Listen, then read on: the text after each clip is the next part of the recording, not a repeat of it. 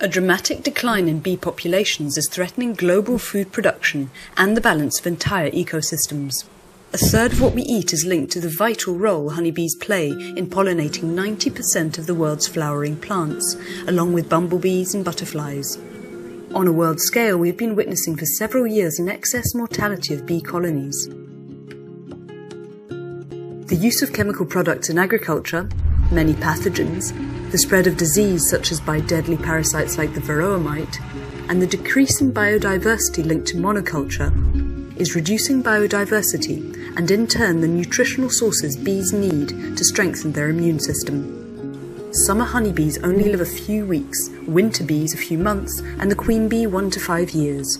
These busy insects visit millions of flowers to produce just 1 kilo of honey. Bees use hormone-stimulating pheromones and vibration signals to communicate. Studies show their acute sense of smell can be used to detect illnesses such as COVID-19.